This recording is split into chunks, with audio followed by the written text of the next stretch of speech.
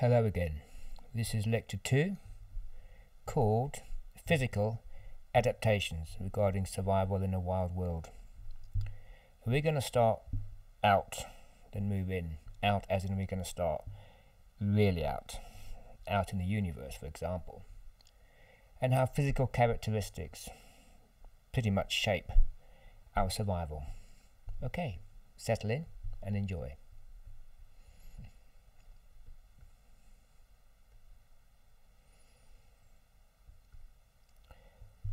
Right, everything has a shape, okay? Everything that is perceived by living creatures has a shape.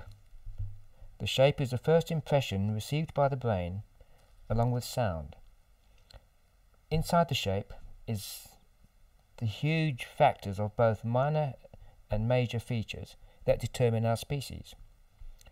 Inside those features lie our gender, our race, our family, survival techniques, sexuality, and physical adaptations that determine our longevity and success as a species. A fish cannot be confused with a bird, for example, or an elephant with an ostrich. But I feel there's one universal design that underlies every living creature and every non-living creature and state of matter in the known universe. I call this the circle of reality. A galaxy in the universe is composed of a supermassive black hole, which is a star that has run out of thermonuclear energy, and in actual fact is going flat, and is collapsing back on itself, but has left its gravitational force still intact. This force then acts as a giant hoover, sucking everything into a center of unreality that's called the singularity, where matter ceases to exist. Known physics break down, and scientists lose a lot of sleep over this. The edge of this cosmic whirlpool is circular. It's called the event horizon, which is where basically it's the last thing you see before it disappears into the black hole. And the whole galaxy is circular, whirling around the black center. Stars, which are circular, make up the arms of the galaxy, which are circular in shape. Our star, called the Sun, which is circular, is orbited by planets, which are circular, and orbit in a circular shape, travelling at thousands of miles an hour, in a roughly, once again, circular or elliptical shape, which is a drawn-out circle. Orbiting our Earth is our Moon, which is circular. Our circular Earth is composed of matter, both living and non-living. This matter, which is constructed by circular atoms, consists of a nucleus which is round, orbited by atoms which are also moving around the circular nucleus in a circular orbit. These atoms make up our eyes, which are circular, which lead to our brains, which are composed of atoms which are circular, which lead to the electrical synapses in our brain that in the perception path leads in a roughly circular shape, which finally leads us to our own circle of reality. Hence the universal shape that governs everything is circular. Eastern philosophy has a saying that is both full and empty and has no beginning and end. So the shape of the universe as we know it is circular. There's an image of a black hole. You can see the event horizon on the outside, everything being sucked in. Still unknown, it's still very much of an unknown quantity. Then we get the planets. As you can see, they are circular. As for the shape of the universe, we know it is expanding. Galaxies moving away from us are more pronounced than galaxies moving in. They seem to be emanating from a central point that we know as the Big Bang. Now, in a black hole, where matter is crushed out of existence, where does it go? Is there such things being crushed out of existence? One theory is that it is reborn as a giant explosion in another alternative universe, and then time begins there. Hence the Big Bang. Sound familiar? Now, African huts are circular because they believe that an evil spirit needs a corner to hide in, and if it doesn't have a corner, it cannot live in the same dwelling as them, hence a circular shape. In the Old Testament, we get the book of Isaiah. It says, "He that sitteth upon the circle of the earth." Now, we only discovered that the earth was not flat a couple of 100 years ago, but in the book of Isaiah, 740 to 860 BC, somehow they knew that the earth was circular, which is, when you think about it, is pretty crazy. Also, the word orbit comes from the word orbis, which is the Latin word for circle. Okay, that's just an introduction to what I perceive as shapes. Everything has a shape. A fish has a shape, a bird has a shape, animals have a shape, we have a shape. But the universal theme of shapes is circular. Right, living creatures, adaptations for survival, physical characteristics. Let's go, for example, to the giraffe. Again, obviously our first port of call is a distinguishing feature of its incredibly long neck. This appendage has only 7 vertebrae, and is a perfect example of nature's topiary, or topiarist. Sunlight has to reach the ground for seeds to germinate and grass to grow. The giraffe is a specialist top canopy feeder in the natural world. The elephant is a middle feeder and top feeder, with the smaller species like impala pruning the foliage down to bush level. This brings down sunlight, and also acts as a natural inhibitor to bush encroachment onto grassland, and also gives the tree its uniform shape. The heart of a giraffe is incredibly powerful, as to pump blood all the way up that winding highway against gravity to reach the brain is no mean feat. Now, this animal has to drink water by lowering its head to the level of its hooves to reach the waterhole. To counteract the sudden rush of blood to the brain by gravity release, the arteries have a special kind of a non-return valve that effectively cancels the blood flow, thereby ensuring the animal cannot keep its head down very long, because if it had a rush of blood to the brain, it would get dizzy and possibly fall over. Now,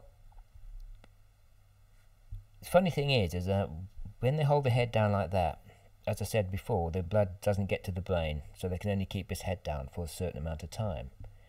And often I've seen, when lions hunt giraffe, which is not very often, but they do, they tend to herd them or chase them towards a tar road or a tarmac. And because of their front-back gait, which is totally different to left or right gait when they're running, they stumble. And I've seen the lioness jump onto the giraffe's neck and just hold the head down, not bite the throat or anything. And the absence of blood soon makes the animal fall unconscious. Okay, coming next, we get to the elephant. That's an old bull, a photograph of the waterhole at the Sabi Sand Game Reserve. The huge Africa-shaped ears act as huge radiators, with all the major blood vessels looping around just under the thin skin. Flapping their ears thus helps to cool the blood down, an important function for a 3-ton grey bulk living in African temperatures. The trunk, which is a modified upper lip and nose, has approximately 60,000 type of muscles and is the most versatile organ in the animal kingdom. It functions as a weapon, a nose, an arm with 2 fingers, and a means of communication with stylized movements, personal observation from myself, and as a secondary mouth sucking water up to squirt down its vast thirsty gullet. More of them later. Lions. The mane of the male is there to protect the neck, as the male does all the fighting to first establish then protect his pride. Being challenged by nomadic males who want a sex life and his females, he will often eat first, not having to hunt, as the female cubs rely on him to live. Should he get deposed, the cubs are immediately disposed of by the incoming male, killed, as adoption and infanticide in lion society is well known, though adoption is not. Funny thing is, the penis of a male lion has several barbs that tear the female's vagina during intercourse, causing pain which causes her to turn around and slap him and triggers her into oestrus. Grabbing her behind the neck triggers the infantile response and keeps her placid. Have you seen the lioness carrying her cubs? The second she grabs behind the neck of the cub goes limp. Same thing with the male. When he's mating with the female, he grabs her behind the neck, which also makes her calm right down and keeps her placid. The males have a scent organ inside their mouth called Jacobson organ, and this acts as a scent radar, picking up the female's highly pungent scent and causing the males to grimace. It's a bit like if you smell something very powerful, it makes you grimace. Same with them as well. Okay, once again we get to the cheetah. Okay, it was explained to him before. Funny thing about cheetah is that, once again, those spots help to break up the outline in the heat haze during the day over the open fields. Small head that cuts down on wind resistance once again. Okay, huge lungs, maximum oxygen intake, black tear ducts channels tears away from the eyes. The flattish rudder hunts during the day because they can't hunt at night because they can't hit anything. Fastest also, they got what they call a certain kind of muscle which is called a high twitch fiber muscle. Two types of muscle. You get the slow, very heavy lifting, powerful muscles like, for example, bodybuilds, for slow, powerful lifting. Then you get the fast twitch fiber muscles that you find in martial arts. It's very quick response, and that's what the cheetah uses all the time, is the fast twitch muscles to get to those speeds. Another physical adaptation as well. Coming to birds, we get the woodpecker. Now the brain of a woodpecker has a special hinge that encases the brain and passes beneath the skull vault. This ensures the brain stays motionless and cushioned from the shock of drilling into the bark. Coming up again, we get vultures. The eyesight of this family of birds is legendary. The lens can change its shape the most out of all the birds, acting as a giant zoom lens. Appearing suddenly out of a blue sky, they will congregate onto a carcass and commence with the most incredible act of sanitation in the natural world. The first vultures on the scene is a low-flying, lappet-faced vulture who, with his huge sturdy beak, is perfectly adapted to open the tough skin and outer layers of the carcass. Flying higher, and with his eyes noticing the descent of the lappet-faced, we get the white-backed vulture.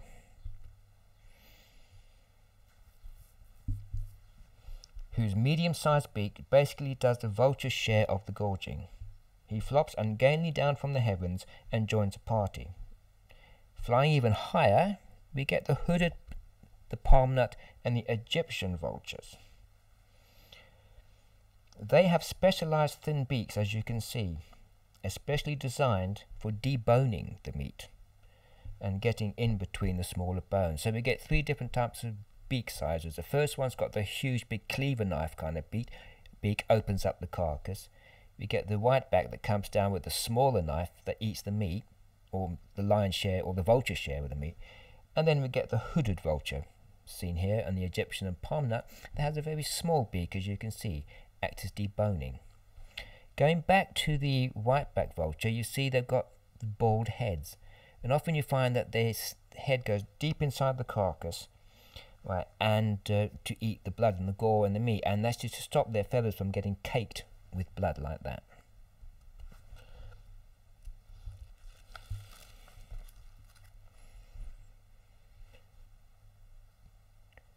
Also, a fantastic thing about vultures is that they act as nature's sanitizers.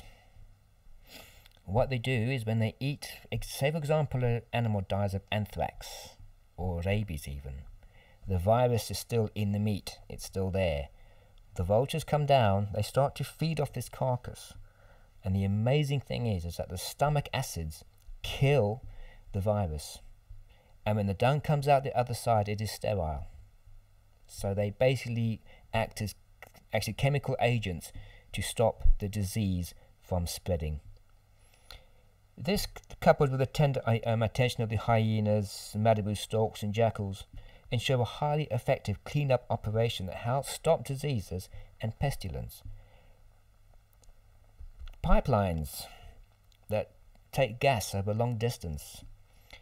We have introduced a gas called ethanol, which is a gas produced by rotting meat. So if there is a break in the pipeline, or there's a breach, the ethanol mixed in with the gas will go into the air, and the vultures are attracted by the smell of ethanol. They will then come down to the pipeline searching for the rotten meat, and then we can see them circling down, and then we can go and repair the actual break in the pipe. Humans have used the physical adaptation for the natural world for their own advantage. The most obvious, right, being the vultures mentioned above. In helicopters, right, we get a design feature very similar to the dragonfly, with its low-flung carriage, designed for picking things up and taking them somewhere else.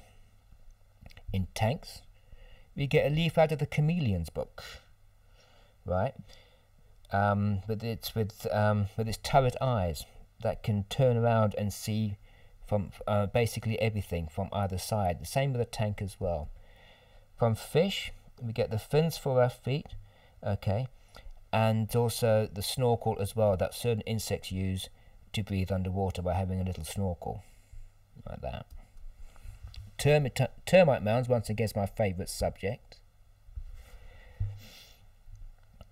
Okay, the termites have perfected, once again, actually engineering on a genetic level, which we have yet to do research, and the termite mound has come under scrutiny for its similarity with the human ecosystem.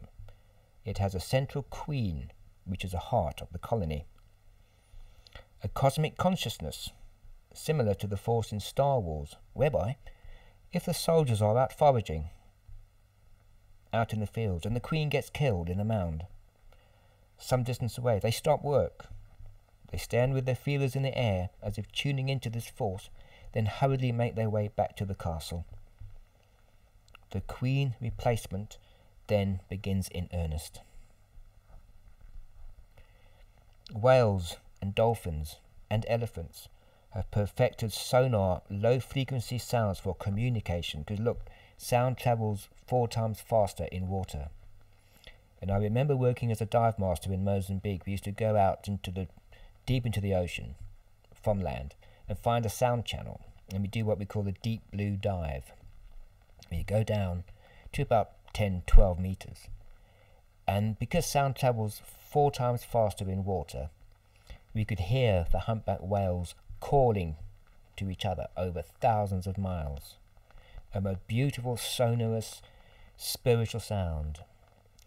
And they have been using that for thousands of years. We've only just discovered that elephants use the same thing as well. They can actually communicate through the pads of their feet, because the sound travels through the ground, and they can communicate with their toes. Then we came on the scene. We use sonar. We use sonar to find submarines, thereby disturbing their natural sonar path that they use through the oceans. And to make things even worse, we blew up the sea. We thought it was clever to put an atomic bomb underwater and blow up an island and everything else around it. This happened quite many times at Bikini Atoll. And we wonder why whales and dolphins get stranded, especially nowadays. We should not be exploding nuclear bombs anyway, but it seems like we have, and we keep on doing so, which is pretty stupid in my opinion, but there you go. Right, the relevance to ourselves. Obviously, it would take many volumes to carry on what I've just been talking, because the field of research there is absolutely huge. Right, the naked ape, Homo sapien, us. In treading carefully in that minefield of our physical characteristics, we come some very strange features and mysteries indeed. Why are we hairless over most of our bodies? It's a known fact that sweating is one of the most efficient ways of system cooling amongst land-based bipedal organisms. Out of all the primates, our system has evolved this ability the most to enter a niche of daylight hunting. A gap in the evolutionary computer required an upright hunter that could walk, not run, but walk in the heat of Africa, where most animals are in a torpor and inactive, and require a species or a predator to fill that niche in species control, i.e. the heat of the day. We are highly adapted to walk long distances. Being covered in fur would make us overheat very quickly. The highly efficient sweat system kicks in, cooling us down. Eyebrows would block sweat from running into our eyes. Our plantigrade walk, and I stress the word plantigrade. Plantigrade means flat-footed. Okay, this is an old hunting scene from the Bushman caves and the Bushman paintings. Right, plantigrade is flat-footed, which would make us cover long distances, feet flat. On stalking, we would change it to digitigrade, which means on our tiptoes, stalking forward in the thick bush. Then, for the run, we would go to ungulligrade, which is the run, right? Which is tiptoe for running. We're the only organism that has that ability to change the shape of our foot for 3 different mechanisms of hunting: the walk, the stalk, and the run.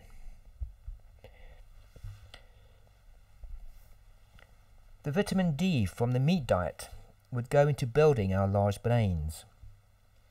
The dark pigmentation would have helped against sunlight, with the lighter genes variants kicking in when Homo sapiens started to migrate out of Africa. Body lice would have been eliminated, though not completely. The San Bushman tribe of desert regions in southern Africa have developed large fat reserves on the buttocks. Site of the most protein is on the buttocks, which is why if you watch a kill on a lion kill on an impala or a tiger kill on an antelope, they start feeding from the buttocks first, because that is where the protein is concentrated. So it would seem to us that the hairless situation is primarily an adaptation to a hunting technique to fill an ancient ecological niche. I mean, I've seen bushmen, and I myself have enjoyed jogging. We grab a gun and we jog, and we run. And then when we find the tracks, we start stalking. It often wonders me why jogging is so popular in the world. It's not just for physical fitness, obviously, but it's that feeling you get when you jog and you run, and your some endorphin kicks in. I think it's some kind of echo of an old hunting technique where you just want to keep on going. Just a thought. However, this does not explain the vestigial hair regions of the pubic hair, armpits, and head. It is possible that the pubis is a sign of sexual maturity, much like the organs of a female baboon, whose when she is sexually mature or in heat, they swell up. And the armpits are a help in scent and the pheromone manufacture. The hair on the head could be to help keep the brain cool, and the indistinct body hair is the last echo of the transitory period from hairy and ponderous hominids, prone to overheating and with small brains, to hairless, fleet-footed humanoids with large brains, highly intelligent, and with an efficient cooling system designed for hot weather, long-distance hunting. Our thumbs are the only digits in the primate world that can move independently from the hand, thus enabling us to fashion the tools we need to hunt. We did not evolve fangs, claws, or poison glands. Instead, we grew large brains and mobile thumbs to fashion the tools out, and also to work out the hunting techniques that we could use to fulfill that niche. We evolved fingernails and toenails with which to control body lice and undertake very delicate tasks, as well as to being able to scratch a rather irritating itch, which, as you know, is very pleasurable. I'm often struck with this obsession with tanning and turning brown, sunbathing, tanning parlours, even at the expense of your health, just to go a darker colour. Could this be a hollow echo, buried deep in our brains, of the old hunting adaptation that manifests itself as a fashion statement? Another thing is that obsession. People get obsessed with wealth, or with someone else, or with cars or with whatever. That totally enslaves the individual with an all-consuming passion that is ultimately self-destructive. Is that possibly an echo of the hunting drive? That live-or-die situation where all the senses are attuned to a highly important goal, and that is to kill your quarry so that you may live. Another aspect of our ties with the natural world is the uncanny fact that human females in a group in a natural environment such as a game reserve or any other wild place time their estrogen cycles to coincide with each other. So in other words, their period falls on exactly the same time frame as each other, and it went totally out of their control. Right, all organisms give birth to atrocial young, like a monkey, or precocial young, like a rhinoceros. Now the atrocial young, okay, coming back to the monkey, right, the atrocial young are born totally dependent, so they have a very short gestation period, where the white rhino, for example, is born fully formed, so they have a long gestation period to help the baby form in the womb. Right? Human babies, however, have a long gestation period of 9 months, yet they are born atrocial, totally dependent on their parents. Human babies are born with their brains less than 30% of their adult size. The human birth canal, which is an adaptation to our long-distance hunting, is much smaller than slower, more sentient primates, so most of our brain growing occurs outside of birth. Chimpanzee babies are born with 40% of their ability, which is as our closest cousin, which, if enforced on us due to the slow metabolism of human mothers, would enforce a 20-month gestation period. A very unrealistic survival situation in the harsh, unforgiving environment of the ancient natural world. However, at 6 months mark, the human mother's metabolism is blasting off like a hurricane, and it is of no wonder that she is unable to maintain the life support system and growing gains of the baby, so the 9-month time span kicks in, which eases out the process. We hold the second longest gestation in primates, with the orangutan being the first. Another feature is our unusually short intestine. When we discovered and tamed fire, we were the first creatures to discover the natural foodstuff's molecular composition could be changed. For example, rice grains could now be utilized. They were basically undigestible and could now be boiled to change it completely and reverse it to a usable, digestible product. Fire, as it could well be imagined, is one of the closest and one of the most powerful evolutionary steps we have ever taken. As a result, we evolved a shorter intestine because we outsourced a large proportion of our body's job. It could be said that the harnessing of fire with its protectionist and dietary qualities was one of the greatest leaps in our evolutionary process once again. Okay, I'm going to talk slightly bit about the gut, about our stomach. Now, or also about our body as well.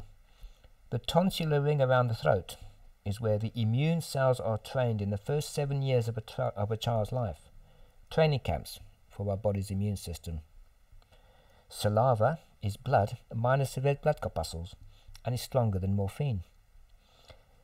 Instinctively, we know how our bodies work by inventing cooking. Proteins are broken down the gut by acids. Eat a raw egg, vomit, nice subject, I'm sure, it comes out cooked, scrambled. We outsourced a major body function and saved energy so we could concentrate on intelligence and hunting with our large brains. The final meter of our large intestine constantly checks salt and water levels and saves us from having to drink an extra litre of water a day. Also another hunting gift we've been given. Also, more nutrients are absorbed, which is why suppositories work so well as they bypass the liver and go straight to the source. Funny enough, most of our body weight comes from what we breathe. Plants draw the majority of their weight from the air, not the soil. Now nature ripens a fruit through energy. We eat fruit to produce energy. All living things are molecules made out of sugar, amino acids and fats. On the purely molecular level, there is no difference between an apple and a cow. On an evolutionary scale, we process sugar the fastest for bursts of energy. An old hunting technique once again, for sudden, quick, sustained burst of energy. All living things, sugar is now everywhere, and our instinct is to load up on sugar. Hence the problems that we get. Now wheat has a poison. The more it is used, the more poison it will produce to try and protect itself, due to its very short reproductive cycle. So we get what we call a gluten intolerant. Eating too much wheat, and gluten is the poison. The lactose is found in milk. Now, the gene for absorbing lactose switches off with age at 75% of the population. So it's not absorbed in the lower intestine, but is relished by the large intestines, and we get flatulence as we get older. Evolution did not allow for tropical fruit to be available on shelves in Europe during winter. So we get a fructose intolerance. Fructose also has triphonanon, which builds serotonin. I know all these big words, sorry. Serotonin is the happy drug. But we get too much fructose, so the body dumps fructose, which then takes away the serotonin, which equals depression. Serotonin also makes one feel full after eating. Lack of serotonin, so you're snacking constantly, so you get overweight. Hunter-gatherers, ate up to 500 different plants and foods a year. We have at the most 17. So it comes down to the brass fact that we are basically coming back from an old evolutionary cycle of the hunting days. We were designed to hunt. We were designed to run long distances, walk long distances, stalk, make the kill, and eat. That is basically one part of our physical adaptations to what we are now. Very, very much so. Okay, that concludes lecture 2. It's a very, I don't know. I'm going to go more into wilderness and how we rely on the wilderness and how we use wilderness. But that is just a slight example of our physical adaptations that we have, coming down from the universe itself with its circles, galaxy circle, black holes, planets, moons. Our eyes are circular. Our orbits are circular. And yes, just basically our physical adaptations. And there's much more to go into. As this course carries on, we'll go into much more of that on a much deeper level. And on the spiritual side of it all, it gets even more interesting. Right, thank you for listening, and I'll see you on the next lecture. Bye.